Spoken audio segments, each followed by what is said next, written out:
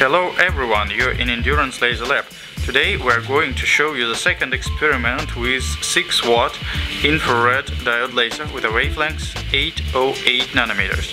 As you see, we already installed the laser, the diode C-mount inside the brass mount housing, and then it goes with a copper mount, and at the end we use a long focal 3-element lens. In this model we plan to use additional 3 fans to chill the diode, and we already inserted it into an aluminum plate. So this aluminum plate will distribute heat from the diode. As you can see, we use 3-element lens for this laser, and the focal range will be about from 1 centimeter up to 4 centimeters. Let's turn the laser on.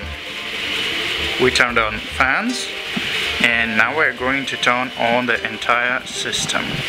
So this is a voltmeter with measuring voltage and amperage, and this is a DC-DC converter that we're going to use. So right now you see that 1.8 volts and almost 6.2 amps. As you can see, the dot is pretty small. It's probably less than 0.1 millimeter. That is quite small. We can cut different materials, including acrylic and plywood. I can show you from the top, but you need to be always in focus to be able to cut through this material. Let's try with a foam. As you can see, it does pretty well.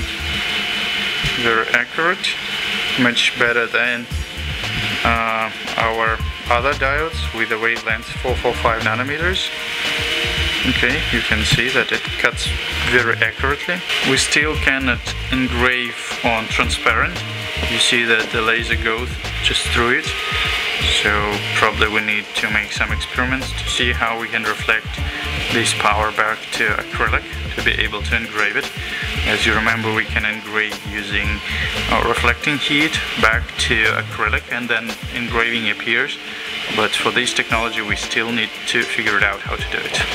So that's how it looks like inside the diode in our aluminum housing.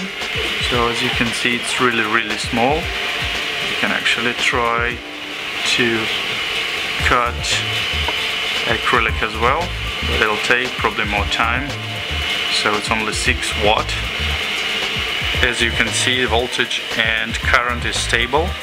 We use DC-DC converter to stabilize power and the current and set up proper voltage. We plan to finish this research and development by the end of this week, and we plan to make a final release of the laser by the end of this month, by the end of May.